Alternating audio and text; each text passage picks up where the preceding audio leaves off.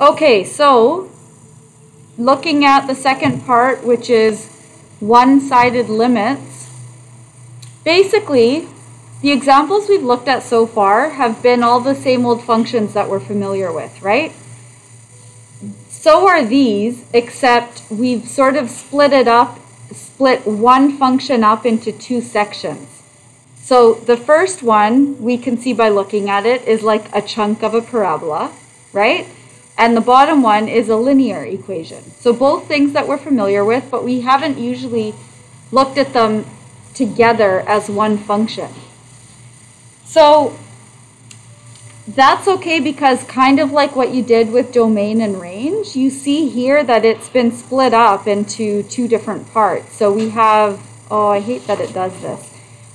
We have, no, let me try a different color that's going to make it better. Good enough. So it's split up into two different parts here, which just makes it a little easier for us to work with. So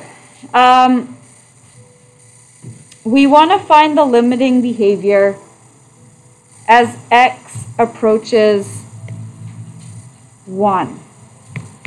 Find the limiting behavior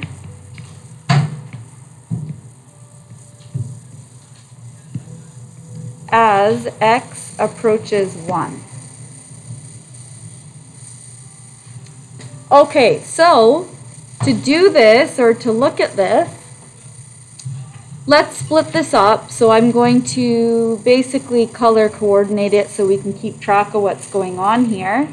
But basically, again, you probably don't need to do this. I'm doing this so that it's super clear in your notes. I'm going to look at some values for the first part that are less than 1, and then look for the y values that go along with that. And it really doesn't matter. Again, we could pick whatever we want to for the values, so you can take your pick, but right now, just to make it quick, I'm going to give you some. So maybe I think of 0.9 because it's the next one over, and I would get 0.81. Then maybe I do 0.99, and I get 0.9801, and I do 0.999, because again, that's what limits are. We're looking at behavior approaching a certain point. So 0.998001. Okay, so judging by this, we kind of would have known anyways by looking at this and saying, okay, what happens if I just plug in 1? If I just plugged in 1, I'd get that it's approaching this value of 1. We can see that pattern from the x values that we plugged into our table of values as well. But that's basically what's going on there. If I want to do the same type of thing with the linear portion of our graph, so just for the part where x is greater than 1, so I can do the same type of thing here, x is greater than 1, then my y value would be 3 minus x. You could write x and y there if you want to. I'm just showing you exactly where it's coming from. And I do the same sort of thing. If I'm looking for something bigger than 1, maybe I go to 1.1 to start with, and I get 1.9. Then maybe I want to do 1.01, and I get 1.99. I'm only doing this because it's our first time going through this. There's no way I want you to sit there and do this each time, so no, you don't have to do this. 1.001, just to really solidify this and make sure that we get it. We see the pattern of behavior. We can see what's happening as we go in this direction, as we get closer and closer to 1.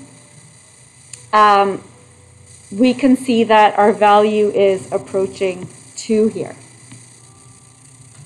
So it's the same thing as what we've been doing, but you see the pattern of what's going on here. So I'm going to, you already have this, so maybe I'll shrink it so we can have it all. We see that the limit as x approaches 1 from the negative side for f of x here is equal to 1. And here we see the limit as x approaches 1 from the positive side, so that's the blue part here, of f of x is equal to 2. So clearly they are completely different. So this isn't one of those scenarios where it was continuous. Remember, with continuous, they're connecting. So clearly there's a gap or there's a jump in our graph if we were to graph this out. So what is going on here? Well, let's put this into, or let's sort of summarize. We have two separate one-sided limits. That's kind of like the root x graph that we already looked at or talked about in the last examples. The two-sided limit for the limit as x approaches 1 for f of x, we would say